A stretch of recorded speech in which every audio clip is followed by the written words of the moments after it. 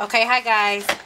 So you guys remember my navy blue chucks that I just got for Mother's Day, I think last week or a couple weeks ago. I don't remember. I haven't worn them yet, but I want to. So tonight I'm putting together an outfit for work tomorrow, Monday morning, and I am centering my outfit around my navy blue chucks. And this is what I came up with.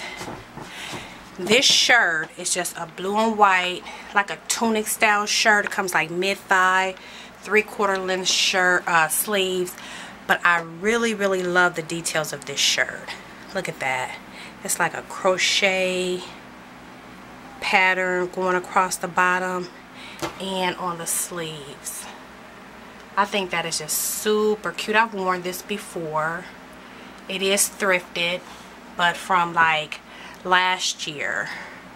So I will be wearing this shirt with some white shorts, some longer shorts that were also thrifted last year.